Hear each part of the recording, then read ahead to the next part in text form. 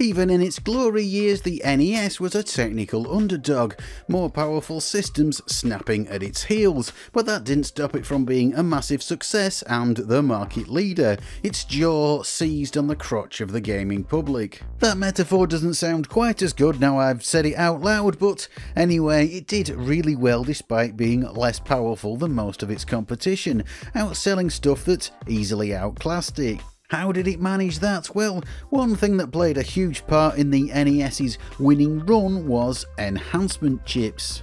Gizmos built into the cartridge that expanded the system's capabilities and helped it keep pace with newer, more advanced machines. And it wasn't just that Nintendo were willing to spend money on this sort of thing, the NES's unusual innards made it very amenable to being expanded in this way. So yes, that's what this video is all about, an enhancement chip exploration, a deep dive into the inner workings of the cartridges that leveled up the NES. So let's start almost at the beginning with Konami's Gradius. Released in Japan in early 1986, this wasn't the first game with some kind of enhancement, but it was amongst the first and is probably the best known and best game from this group of games which all use a cartridge expansion developed by Konami themselves. Gradius, however you say it, it's a very fine NES game indeed, a good conversion of the massive arcade original. It looks good, it plays good, you wouldn't find a better shooter you could play at home at this point in time. So how's it enhanced? What magic did Konami bake in? Well, the first thing to note is the amount of data on the cartridge. The original NES games were limited to just 40 kilobytes in size, 32 kilobytes of program ROM and 8 kilobytes of graphics data, which quickly became too restrictive. Nintendo's own solution at the time was the Famicom Disk System, which, well, that's another story, but it didn't go quite as planned. It seems to have been Konami, though, that came up with the more pragmatic solution and expanded the capacity of existing cartridges. This may not sound particularly exciting. I mean, this happened with every remotely successful cartridge system, right? They all got bigger games as time went on. And this game here, well, it's 64 kilobytes, a whole 24 more than the standard cartridge. Wow, that's not that much. But this is where things get interesting. There's more going on than just a bit more storage space. Let me try and explain. The NES is a tile-based system. Its graphics are built up of blocks of pixels like these that make up the backgrounds and the sprites. But the NES console itself has just 2 kilobytes of video RAM built in. This only stores the map data, the layout of the graphics. The tiles themselves, the patterns that make up the graphics, are stored in what's called character ROM directly on the cartridge. The graphics memory for the NES is in fact split up, a bit on the system itself and a whole lot more on the cartridge. It's this split that makes the console so well suited to being enhanced. The graphics memory is exposed to the outside world and it lets you do all kinds of stuff with it. This is not the norm for home consoles. Most didn't do it like this. In fact, this is pretty weird, but the NES's unusual setup opened up a lot of possibilities. Like I said, the original NES cartridges had an 8 kilobyte ROM chip for the graphics, enough for 512 unique tiles to build your game out of. Like Star Force here, an earlier shooter, this is all the graphics for the whole game. But it doesn't have to be like this. You don't have to stick with an 8K ROM chip. You can upgrade, and that's what gives Gradius a leg up. That extra 24K is all tile shapes. It has 4 different 8 kilobyte banks of graphics data to play with, potentially up to 2048 unique tiles. Not only that, but circuitry in the cartridge was designed to flick through these darn near instantly without having to tax system resources much at all. This increases the total amount of tiles available, not just to the whole game, but also the amount you can have on screen at once. That may not sound like that big of a deal, but in pretty much every other game system this sort of thing was very much fixed, and you couldn't just upgrade it willy-nilly. But the NES, with this extra circuitry in the cartridge, can swap the tile memory as the image is being constructed. That's how the status bar in this game is drawn. When it comes to this part of the screen, the game's code sends a signal to the cartridge telling it to switch to another bank of graphics data containing the icons, score numbers and what have you. If we slow the game right down in an emulator and peer into the video memory, we can even see this happen. With extra tiles, the graphics are less constrained. You can have more variety and you can make each level more distinct. Out of the gate, machines like the Sega Master System had an advantage over the NES, its architecture allowing for more complex graphics from the start, but this expansion allowed the NES to claw back some of that to bring it closer to par with its competitors. Tons of games use this technique or some variation of it to expand the palette of tiles available for the whole game and the number on the screen too. But this approach does have some disadvantages though, the big one being that it's not very efficient in ROM space. These are the 4 8K banks of graphics that Gradius uses, and you'll notice that some things like the player ship Vic Viper appear in every bank. Obviously you want the player ship to appear in every level, that's why it needs to be there, but it does take up a lot of space. You're wasting a lot of expensive ROM, and even then you're still limited. There are some graphics elements that can't appear together without rearranging everything. That is a problem that could be solved, though not without creating some others too, and that's just what this next game does, with the aid of some extra RAM. Let's take a look at Ghosts and Goblins. From Capcom, released just a few months after Gradius, but with a very different design philosophy on the inside. It was another well done arcade conversion, though absolutely cripplingly hard. Yes, I did use Game Genie codes to get this footage. It looks pretty good and has a lot of distinct environments and enemies, thanks to this game's massive, for the time, 128KB program ROM chip, and aided greatly by 8KB of graphics RAM. What does the RAM do? Well, instead of storing its graphics data in a fixed ROM file, Ghosts and Goblins substitutes this with a rewritable RAM chip. Graphics data is stored in the very large program ROM file and loaded into the graphics RAM as needed. This is useful because it makes the graphics more flexible. There are some things that you want to be on the screen all the time, like the score, but pretty much everything else constantly changes. By using RAM, you can combine any tiles, any graphical elements you like together on the screen at once. We can actually see the graphics being loaded in by taking a look once again at the video memory. We can see the tile set get updated as it switches from the title screen to the cutscene, and then it all changes again when the first level starts. This happens all the time during the game. We can even see tiles for the main character, Sir Arthur, being swapped out when he gets hit and proves to the world he thankfully isn't going commando.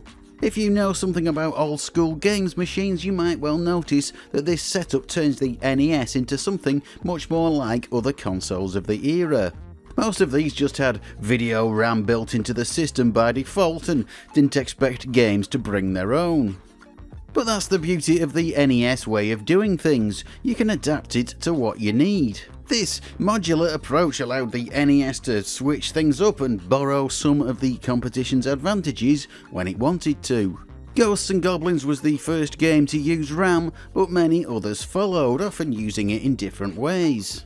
The legendary Contra used it to save space and make the cartridge ROM smaller and presumably cheaper, compressing graphics data into the program ROM and decompressing it into the RAM as needed. Hatris, one of the official sequels to Tetris, surprisingly enough. Hatris, well, it had the problem that stacks of different types of hat don't fit neatly into tile-based graphics. A problem that was deftly solved by using code that essentially created new tiles as needed, featuring the right combination of hats, putting it directly into the video RAM. This gave the system a sort of bitmap display where you can paint arbitrary shapes without having to worry about it fitting into tiles, albeit quite limited. And thus the hat painting problem was knocked off the list of open questions in computer science. But this pseudo bitmap display was something that one game in particular really exploited, the mighty Elite. A truly insane feat of coding that I've spoken about before and will again once I finally understand exactly how it works. I do believe it is the only NES game that features true polygonal 3D, and with good reason, as this sort of thing doesn't usually work well with tile-based graphics. That is unless you're willing to pull off some crazy tricks like Elite does, but even this game is not immune to the big problem that any game using video RAM has: loading speed. Yes, it takes a relatively long time to update graphics stored in this kind of memory, and you can't do it whilst the graphics are being drawn on the screen. And unlike the bank switching method used by Konami for Gradius, you can't really swap out the graphics mid-frame either and increase the total number of tiles you can show. That is pretty much off the table. On the American NTSC NES, you could only update around 61 tiles per frame, though the PAL NES managed more because of its lower frame rate, probably the reason why Elite never officially left Europe. Wouldn't it be useful though if you could somehow combine the best of both of these different approaches with the speed of bank switched ROM and some of the selectivity of RAM? Well, you can pretty much do just that. The most widely used solution was developed by Nintendo themselves this time, the mighty MMC3 chip. Yeah, I'm skipping over some stuff here in NES history, but let's go straight for the big guns and take a look at Super Mario Bros. 3. An amazing game, an unassailable classic that made great use of the latest breakthroughs in NES enhancing back then. Its cartridge held 384 kilobytes in total, and 128 kilobytes of that was graphics tiles alone. That's 16 8KB banks of tiles, over 8,000 in total, though I don't think the game uses absolutely every bit of space that it could do. The exciting thing is though that unlike Gradius, this game doesn't have to flick through the graphics a full bank at a time. With the MMC3 chip, the graphics can be swapped in and out of the memory very quickly in 1 or 2 kilobyte chunks. This means you can easily bring together lots of different graphics on the screen, different enemies, different background elements, and different forms for Mario without having to duplicate anything. A lot of the flexibility that RAM gave to Ghosts and Goblins, but with the speed of switching ROM data. Taking a look into the memory, we can see how this is actually used. A lot of the tiles are constantly changing. These are the animated backgrounds. The MMC chip switches through 4 separate sets of tiles all the time, this going on in the background even if these graphics aren't on the screen. A very neat way of adding animation with very little CPU overhead. We can see the tiles change as Mario jumps in the air, swapping out his tile set for a new one, and it changes again when he gets another power-up. These changes happen very quickly between frames, allowing very rapid shifts in available graphics, quicker than it could be loaded into RAM. It can also do the same thing as Gradius did and switch the tile set mid-frame, used here once again to draw the status bar. By the time this game saw a wide release, it wasn't just the Master System that Nintendo had to worry about. Major competition was now coming from 16-bit machines. Although there's a lot about Mario 3 that gives it away as an 8-bit game, when it comes to sheer variety and complexity, it holds its own pretty well against anything Sega or NEC had put out at this point on their next-gen machines. Many games used the MMC3 chip. It ended up being the default standard pretty much in the NES's later years. Possibly the best looking game done with this technology, and maybe just the best looking game on the NES full stop, has to be Kirby's Adventure from 1993. Yes, it's a truly fantastic limit pushing platformer, and the only thing on the NES that can really stand shoulder to shoulder with Mario 3 in the platform genre. The ROM is a massive 768 kilobytes, the largest official Western release, with 256 kilobytes just for graphics, switched in and out in small chunks just like Mario did. This is probably the only way you'd be able to have a game with such rapid shape shifting of the main character. Kirby also shares another enhancement feature with Mario that became quite common for NES games in later years: extra work RAM. Yes, another 8KB of RAM in the cartridge, but this time not devoted to graphics, but to supplement the 2KB of general purpose system RAM in the console. Yes, 2K might have been enough for 1983, but for bigger, more complex games, this was quite restrictive. Mario uses it to store the game's levels in and keep track of what's happening in them, allowing Mario to explore larger areas. Kirby does something similar, but also adds a battery, allowing the game to be saved. This providing enough juice for the specially designed SRAM chip to preserve data long term. This is one of the few features that other game systems also added to their cartridges, it becoming pretty common, but I'm not sure how often consoles like the Sega Master System used it for things besides saving, as games like Kirby do on the NES. But another feature of the MMC3 chip that really was unique to the NES was a handy extra known as a scanline counter, and although both Kirby's Adventure and Mario 3 make use of this feature, I think another game will show it off a bit better. It's Vice Project Doom.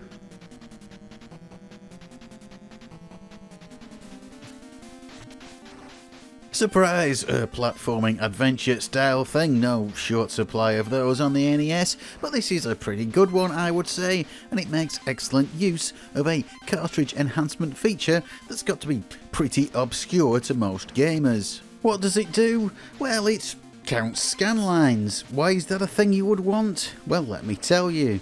The NES's video output is made up out of the aforementioned scan lines, horizontal rows of pixels across the screen that are sent to the TV one by one to build up each frame. It's not all sent at once in these old analog systems, but line by line. And if you know what line is being drawn at any given moment, if you know when the picture hits a certain point, you can make changes to the image as it's being drawn. You can split it up. Yes, it happens very quickly, fractions of a second, but this makes all sorts of graphical effects much easier. We've already seen this with Gradius switching tile sets when it hits the status bar at the bottom. Gradius was, though, an older NES game and had to make do with the NES's only inbuilt way of determining what was being drawn, what was known as the Sprite Zero hit. Without getting too lost in the detail, this works fine, but you can only use it once per frame. With the scanline counter in the MMC3 chip, you can do it multiple times per frame, meaning multiple splits. You can change tile sets if you want, but you can also make changes to the background scrolling, giving the split screen effect you see on this level. Dropping into super slow-mo once again, we can see all this happening. Those yellow dots represent the scanline counter triggering when it hits a preset point, and the green dots represent changes being made to the background scrolling. By setting the scrolling to different rates, different speeds on separate strips of the screen create the parallax depth effect of this level. Like other enhancement features, lots of games found uses for this scanline counter, and it became a very common feature, not just for Nintendo's MMC3 chip games, but incorporated into other manufacturers' enhancement chip cartridges too. One more thing that helped the Big N keep up with the Joneses product feature-wise, or maybe the Watanabes, or whatever fancy neighbours are called in Japan, this sort of thing being built into other later consoles. As I've said, the MMC3 was very popular, even games that didn't use it directly often used something very similar. That's why so many of those pirate multicarts are based around the MMC3, because so many games are compatible with it or can be hacked to be so. Enhancement chips are not just a footnote in NES history, they were an absolutely essential part of its success. After around 1986, every new release for the system used them, and whilst it wasn't the first or last console to use this sort of technology, it was unique in just how widespread it was. Other systems used bank switching to expand the amount of data the cartridge could store, and could use battery backed up RAM for game saving, but none would or could go as far with manipulating video memory as the NES. The only other system I know of that put graphics memory directly on the cartridge was the Neo Geo, and that's another kettle of chips entirely. I should point out that none of the NES enhancement chips were ever anything like as sophisticated as the Super FX chip for the Super NES. There were never any extra CPUs in the carts. Nearly everything they did revolved around providing extra space and swapping in and out data or counting scan lines. Nearly everything anyway. Some did go a bit further than this, including some Japanese-only releases with expanded audio, like Konami's enormous Lagrange point, which had FM sound synthesis. There are loads of fascinating examples of clever enhancements, which I'm sure I'll get a chance to look into more in future videos. But I think I'm going to leave this here for now. There's more to be said, absolutely, there always is, and I feel like I'm going to do another video on this quite soon, but I think I've covered the big things that NES enhancements did. So I think it's time to ease things to a gentle stop once again. Thank you so much for watching. Please do subscribe if you haven't already. This video, to the relief I'm sure of my regular viewers, has been sponsored by no one at all. Yeah, this one's on me, folks. I'm not going to tell you to download anything, but if you would like to support me on Patreon, that would be fab. So thanks so much to my supporters here, your help is appreciated as always, and I'll say goodbye and I'll see you next time.